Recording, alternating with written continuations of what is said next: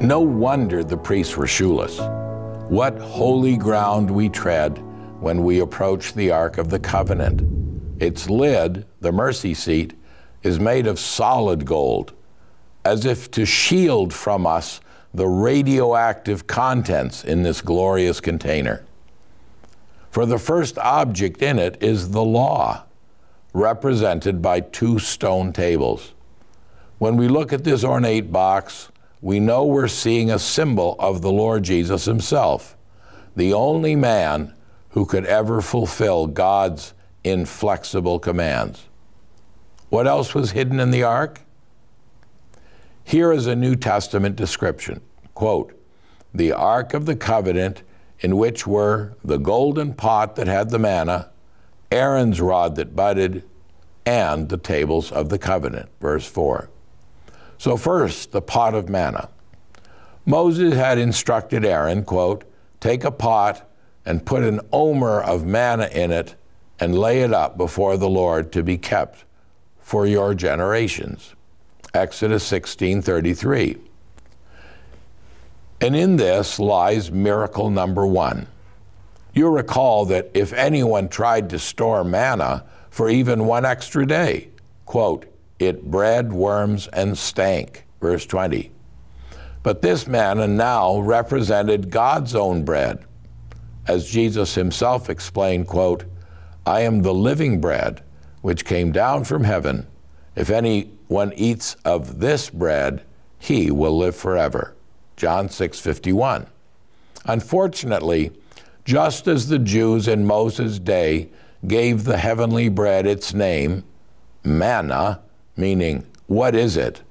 So the Jews in Jesus' day responded, "Who is this?" Matthew 21:10. Yet even though this manna seemed incorruptible, the fact that it was 1 omer, a person's daily allotment, reminds us that our enjoyment of Christ should be fresh each day. In fact, he promises his people in our day, quote, "To him who overcomes, I will give some of the hidden manna to eat." Revelation 2:17. Also in the ark was Aaron's staff.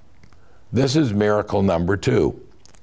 There had been rumblings of a rebellion in the camp, and the Lord nipped it in the bud. When those who craved leadership saw that only 1 rod had supernaturally burst into life, resembling the menorah's tree of life, the message was clear whom God had chosen. But in a richer way, our great high priest, bursting forth in resurrection, proves his right to rule and his power to give us his abundant life. Now, what of 2 tables?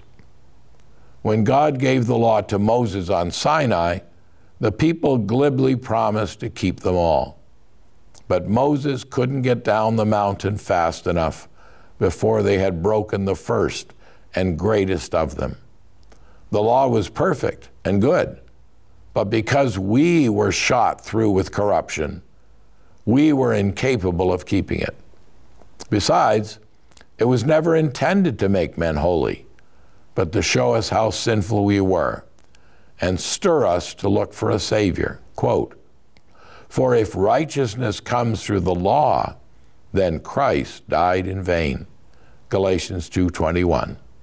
No, says Paul, quote, "The law was our tutor to bring us to Christ, that we might be justified by faith."